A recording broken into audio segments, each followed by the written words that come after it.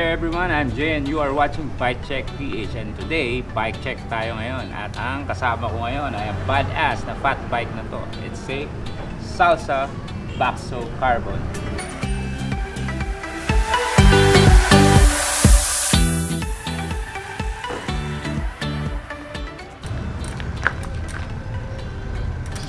Gan!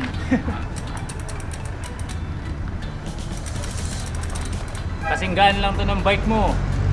So yung frame natin is Salsa Bucksaw Carbon. Yan. Carbon yung front triangle, carbon din yung seat stay. Pero yung chain stay nito is aluminum. Iron mudguards or flap guards. Napakamura, napaka-effective. Galing kay Endless Bike to, kay Boss Egay. Sa likod, naglalagay din kami. Kung mapansin mo, hindi kami mapoproteksyonan ito sa putik. This is not for the rider. Ang pinoproteksyonan ng mudguard na to is ma-minimize yung putik na pumupunta sa rear suspension tsaka sa linkage. Kasi pag maraming dumi yan, medyo syempre sumisingit sa mga bearings, lumalagitik. So, ito is para proteksyonan yung suspension system sa likod. May built-in siyang bottom tube protector or shield.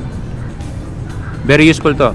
Pagka nagtitrail kami enduro, lagitikan ng lagitikan to eh. Meron itong tatlong version. Yung dalawa is alloy, tapos ito yung carbon. Yung 1 and 2, kulay lang tsaka components ang naiba kasi built bike yun eh. This one, it doesn't come as a built bike. So kailangan mo siyang bilhin as frame lang. So ang kagandahan sa frame na to is kapag ginamit mo siya XC or road, maganda yung geometry niya. Pero kapag ginamit mo naman siya off-road, tapos medyo steep, medyo enduro, okay pa din yung geometry niya. So parang somewhere in between all mountain siguro tawag dito, or somewhere in between enduro and XC. Next, SL carbon crank, narrow wide, oval, 34 teeth, race base, cinch mount. Iba ang mounting ng race base eh, para lang sa kanya. Cinch mount ang tawag. Shimano Saint pedals. Ito yung merong cleats, tapos meron ding flats. Ganito yung ginagamit namin kasi minsan pagka medyo delikado yung daan, nagtatanggal kami ng cleats. Pero gusto namin may natatapakan pa rin. So mas safe ka kung medyo may flat platform ka pa compared dun sa cleats specific. Kapag mga off-road kasi medyo mahirap tumapak to ng nakadismount. Dito, kahit kalas yung cleats, magkabiglaan man, meron ka pa rin matatapakan. SRAM Eagle cassette, 10 to 50. XX1 SRAM Eagle RD. Yung gold chain niya, yan yung kasama sa SRAM group set. SRAM Eagle XX1 shifter, 12 speed. Nagkabit din tayo ng mga Hope problem solvers. This one, carbon yung lever, tapos carbon din yung housing niya.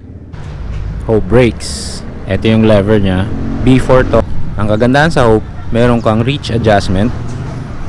So ito yung layo ng lever sa grip mo. So kung gusto mong mas malayo siya sa rest na kaganyan or mas malapit, that's up to you. Meron din siya yung BPC or yung poke distance.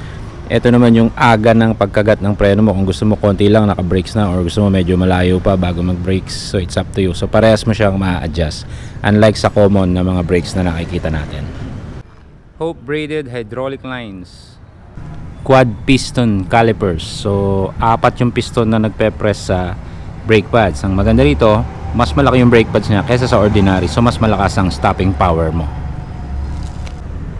203 millimeters. Hope floating rotors. So Hope B4 pa din, quad pistons, 180 millimeters floating rotors sa likod.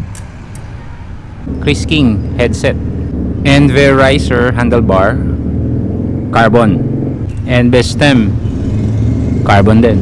Vibe dropper post, tapos cell saddle, hell to hell yung model, cell SMP. So yung likod niya is true axle. True axle din yung front, kaya lang hindi siya quick release. Cane Creek rear suspension. Ito yung inline double barrel na tinatawag. Dahil double barrel siya, nagawa nilang i-design na mas maiksi yung barrel, mas mahaba yung stanchion. This way, kahit na mahiksi yung eye to eye ng frame natin, kasi XC to, XC all mountain lang to, hindi to downhill or enduro, nagawa nating mas mahaba yung travel niya dahil sa suspension na to. So that's the advantage. Ma-adjust mo yung high speed compression, low speed compression, rebound, and meron din siyang climb or lockout na sinasabi. Mastodon Pro, kaya niyang i-accommodate yung mas malaki pang gulong, even yung double XL kasya sa kanya. So ito 4.8 yung tires na nakakabit ngayon. So makita mo, laki pa ng clearance. Next, carbon rims, mas malapad yung sa harap. Hindi ko lang matandaan kung 80mm tong harap, tapos yung likod ay 50 yata. Industry 9 hubs, 45 North, Flow Beast, tubeless tires.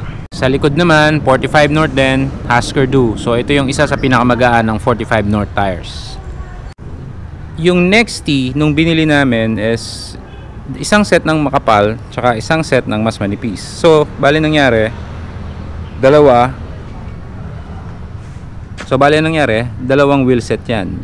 Isang set ng makapal, isang set ng manipis. Pero ginawa namin is mas manipis yung sa rear, tapos yung dalawang makapal nilagay namin pang harap. So isang road tires tsaka isang trail tires.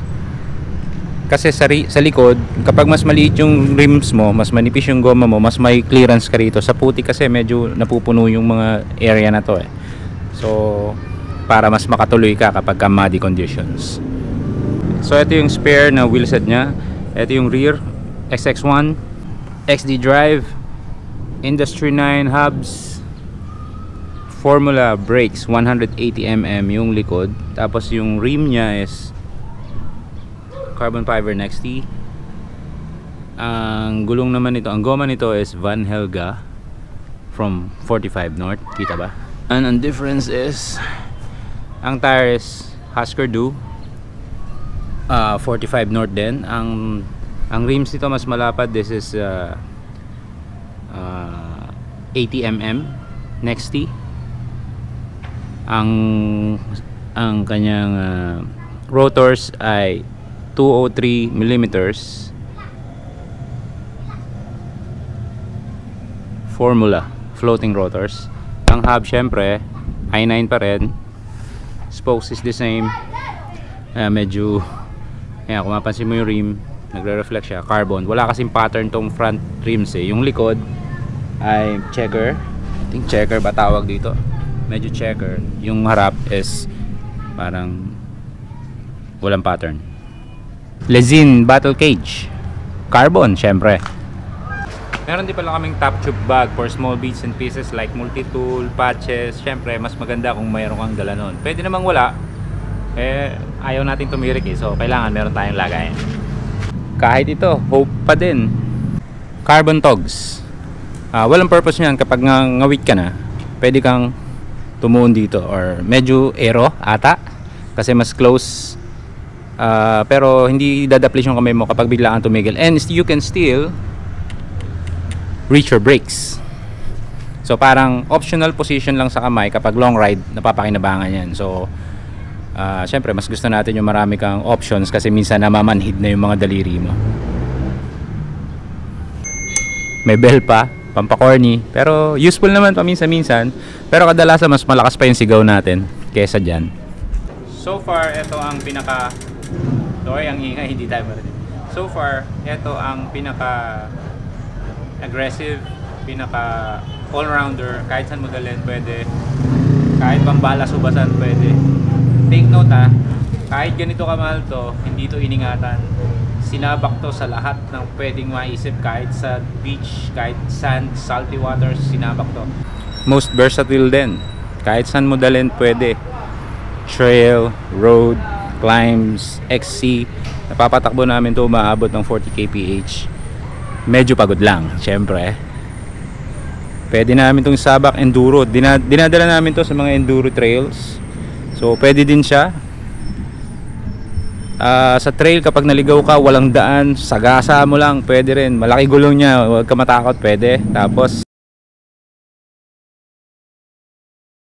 Ni-race na rin namin to Timberland, so nabalutan na yan ng putek. Kung yung kasabihan na muddy bike is a happy bike, well, this one's a happy bike.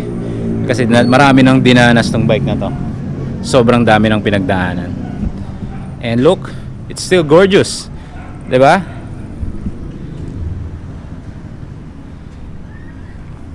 Okay ba yung video natin? Thumbs up naman dyan. So, kung hindi ka pa nakasubscribe, subscribe na at click mo na rin yung notification bell para updated ka sa mga susunod nating video updates. So again, thank you for watching. This is Jay of Bikecheck.